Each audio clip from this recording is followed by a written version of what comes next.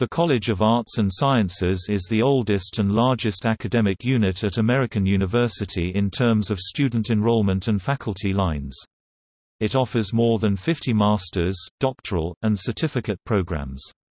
The College of Arts and Sciences faculty includes nationally and internationally noted artists, scholars, and teachers, as well as students from all 50 states and 150 countries.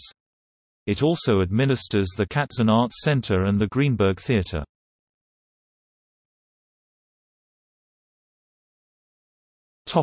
History. The College of Liberal Arts, as it was originally known, was first housed at Hearst Hall. The official name of the college changed several times in the mid-20th century. In 1939, it first took its current name as the College of Arts and Sciences. The name briefly changed again in 1953, becoming the Undergraduate College. Finally, in 1959, the name returned to the College of Arts and Sciences. During World War II, the American Red Cross Training Program, Overseas and Domestic Workers School, was also housed in Hearst Hall.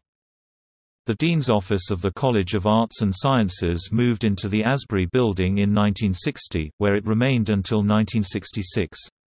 Gray Hall was home to the College of Arts and Sciences until the fall of 2001.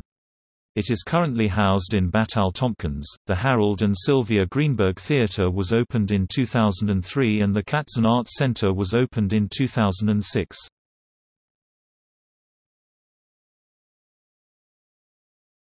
Topic Notes.